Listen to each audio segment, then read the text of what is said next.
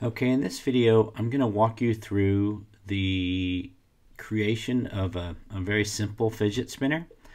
I'm going to be covering some topics pretty quickly that are actually in the earlier videos, so if there are some things that you don't understand or that I go over too fast in this one, just refer back to those earlier videos.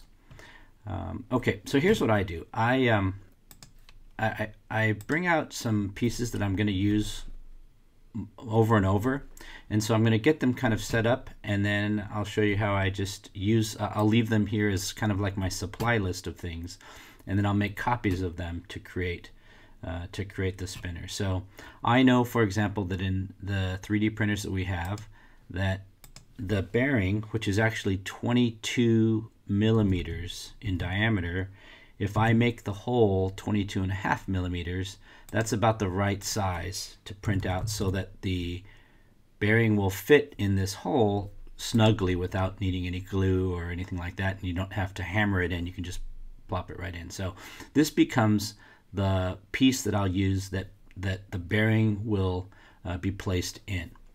Okay, and then I might grab another cylinder just for sake of exercise. I'll make this one 30 by 30. Okay, and the bearings themselves are 7 millimeters tall, and that actually prints out perfect, the ones I've done so far. And I'll put this over here. So just as an example, let's just say we're creating a spinner, and I want to arrange the points of the spinner in symmetrical or in evenly distributed areas. So I'm going to take a copy of this, and the way I do that, if I just hold my Option key down first and then click and drag, I actually get a copy, and I'll do the same thing with this one here. So that way I always have these to work from. They're the right size, they're what I need. Okay, I don't have to worry about their adjusting any dimensions on them. So once I have one, I can take it and I can align the centers this way. I'm not aligning this center, just these centers.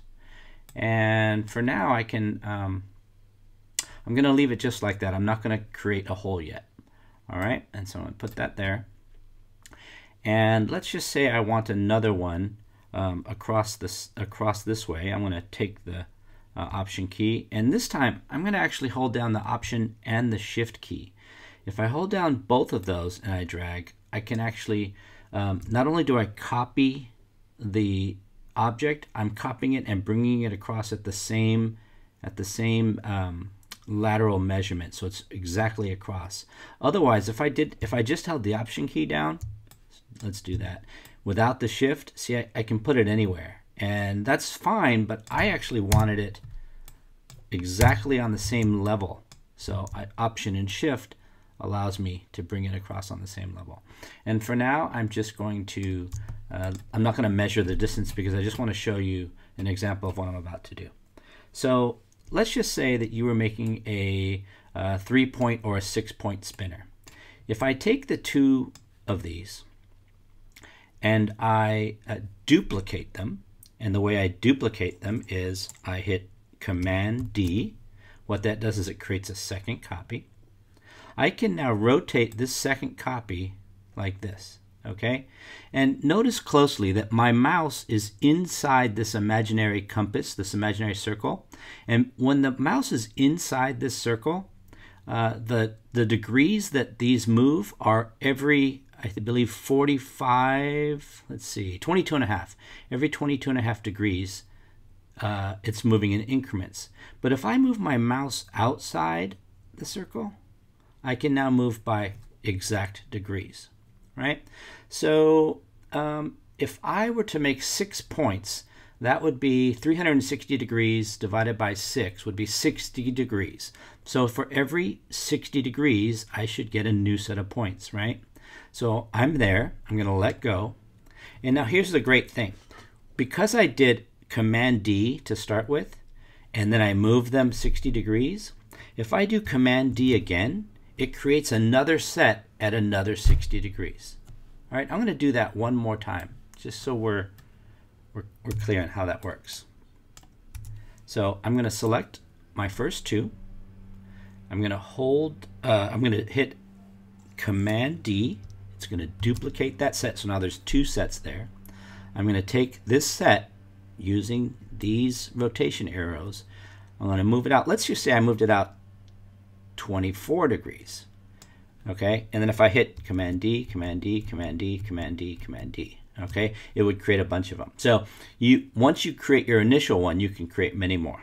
I'm going to undo that. And I'm going to do this one more time at 60 degrees. Okay, and then if I do Command D, it creates the other one at another 60 degrees.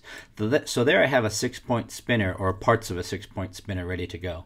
And if I wanted a 3-point spinner, the great thing is, well, I could just take these ones, I could take them out, and I've got a 3-point spinner. All right, so with this 6-point spinner, let's just say at this point I want this to be, I want to group this now because I want to put something in the middle, and I want to get it in the exact middle. So I'm going to select all of these. I'm going to group them. Okay, now they're one piece. Okay, and I'm going to take, let's say, another circle here, another cylinder, sorry, and I'm going to open it up.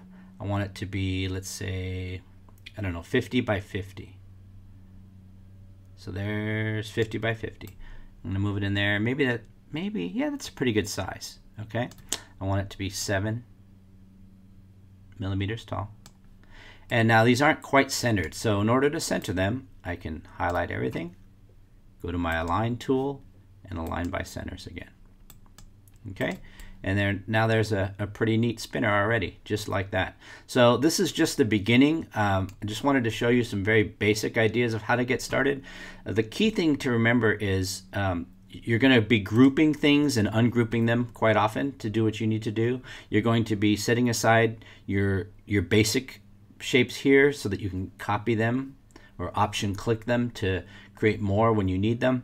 And then just use your alignment tools and figure out your degrees. You know, for how many points you have, how many degrees are you going to turn something. So, all right, hopefully that'll help you to get started on your fidget spinner, and we'll go from there.